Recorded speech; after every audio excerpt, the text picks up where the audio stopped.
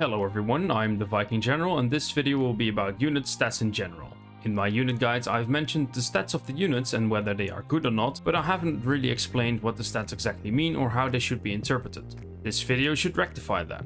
So, let's begin. When two units start fighting, models will try to attack each other. To determine which model will be attacker, an initiative roll is made. When the attacker is decided, the attacking model makes an attack roll, where the melee attack increases the chance of hitting and the melee defense decreases the chance of getting hit. Armor gives a separate chance to block the hit after the attacker got past the defense. If the attacker hits and gets past the armor check, the defending model is killed. In the case of a charge, the unit which charges get the charge bonus stat added to their melee attack, and seemingly also get a bonus to their initiative roll, as well as the defending unit having no melee defense against the charge, but the armor is unaffected. These buffs and debuffs fade quickly over a couple of seconds after the units make contact. This means that highly armored units are better at defending against a charge than lightly armored units. Also, higher armor seems to increase the mass of a unit, meaning the unit holds its formation better against a cavalry charge. Concerning cavalry, an anti-cavalry bonus increases the chance of hitting a cavalry unit like melee attack would. Furthermore, there seems to be a hidden bonus that cavalry units get against non-spear wielding infantry, which would be the reason why katana cavalry can easily take out a unit of katana samurai. Missile units mainly care about accuracy and reload skill. The reload skill simply increases the rate of fire of the unit. Accuracy determines how accurate the shot is based on the moment of release. If the target unit moves in a different direction after the arrow has been fired, it can still miss. Every missile trajectory is calculated independently to see if they hit the target or not. Cavalry has a bigger model size and a smaller unit size and are therefore inherently more vulnerable to missile fire. The only defense against missile fire is armor, and the chance of preventing a hit with armor is much higher compared to the chances in melee. Ammunition isn't really an issue in any field battles, but it might matter a little during offensive sieges. A Reddit user has found out, link in the post below, that apparently higher tier units use different arrow types, which means that bow warrior monks would still outperform bow samurai if the stats were the same. It seems that the arrow type have a type of armor penetration which reduces the defense armor gives against missile attacks. Matchlock bullets ignore armor completely. For all unit types, morale is the actual health of the unit, while losing men reduces a unit's fighting strength. Morale determines when a unit will actually stop fighting and start routing. Morale can be lost by both losing troops and other modifiers such as getting charged in the rear. This means that morale is one of the most important stats as it determines how long a unit will keep fighting. Last but not least, running and fighting increases a unit's fatigue. While fatigue doesn't seem to affect combat stats, it has a big impact on morale. I'm going to end this video by showing all the units on charge so you can get an idea when a stat is considered low or high for that stat. Feel free to screenshot them and use them as reference material. Thank you for watching.